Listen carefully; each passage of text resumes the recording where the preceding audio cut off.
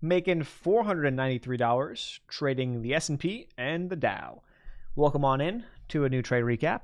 We are continuing the recaps from yesterday.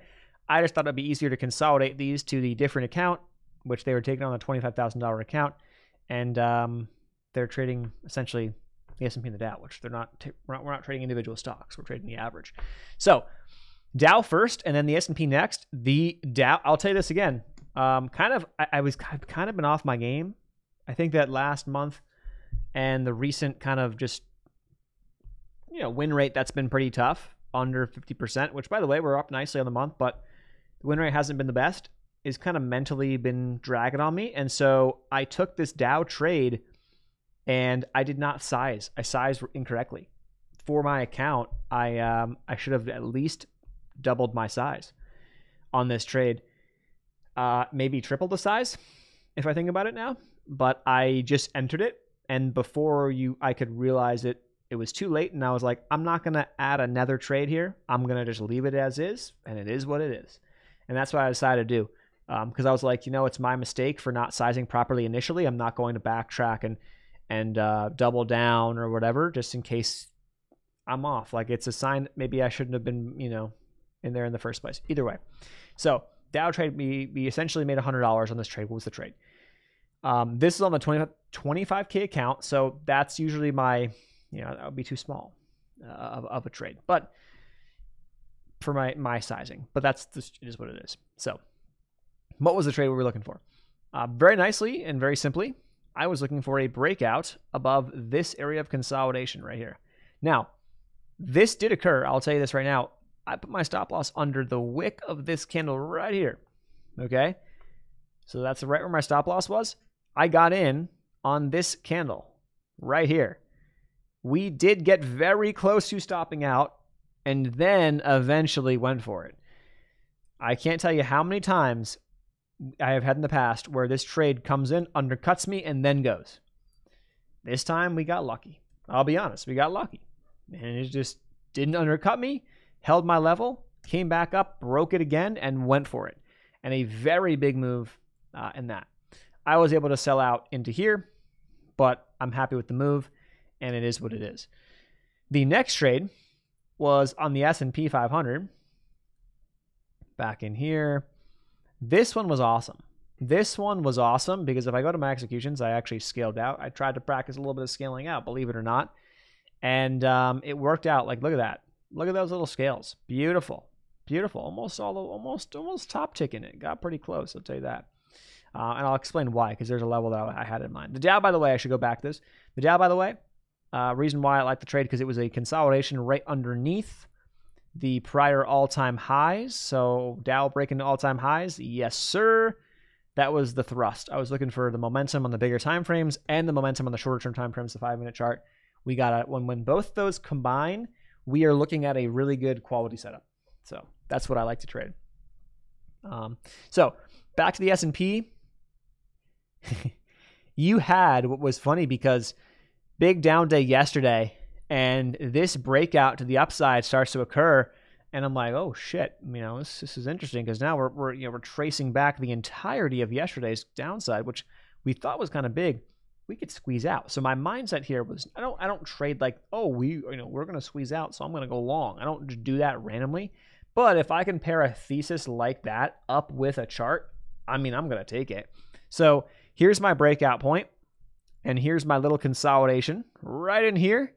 And then I got in on this candle, which just so happened to have a little thrust of volume right there. Nothing amazing, but good compared to the prior candles because it was also near midday. So we like what we see.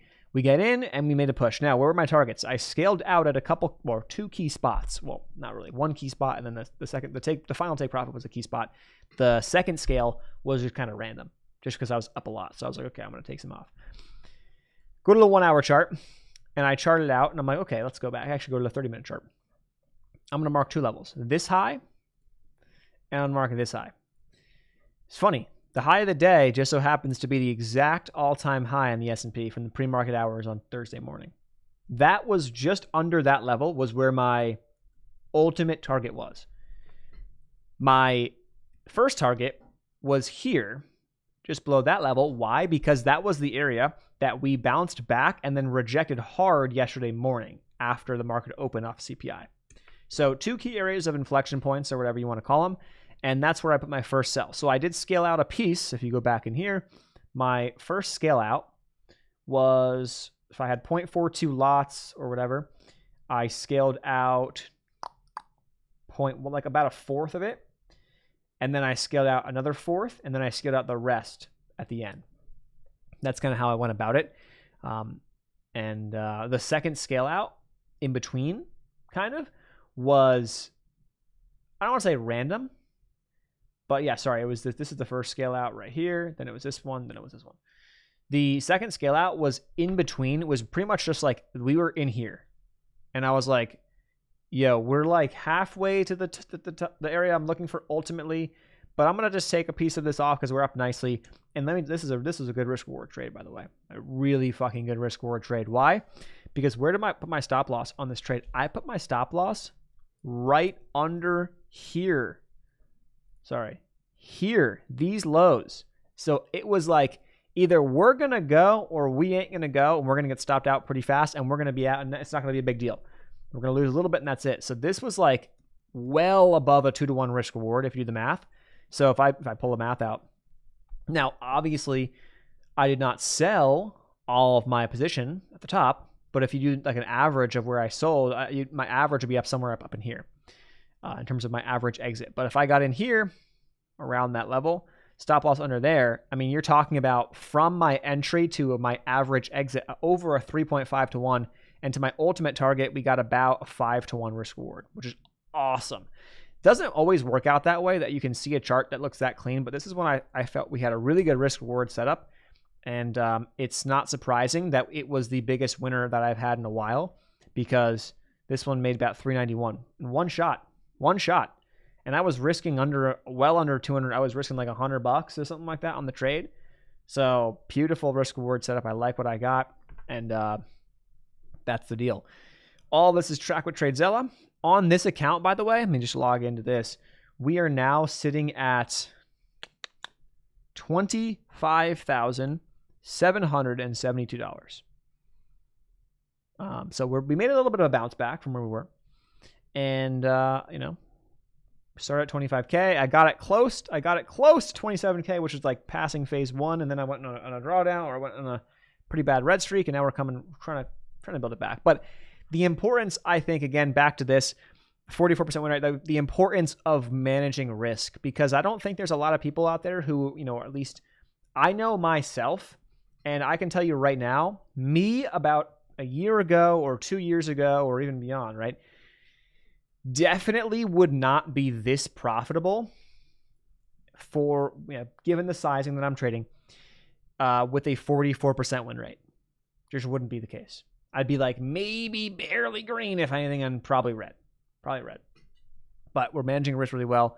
Average winner is 181, average loser is 85, and that's across sizing with a 10K account and a 25K account. So they are different sizing, and I should have sized the DOW trade differently, but that's the deal. I'll leave a link to TradeZilla where I track everything below this video if you're interested. And other than that, thanks so much for watching, and stay tuned for the next recap. But that's all we got for now. Peace.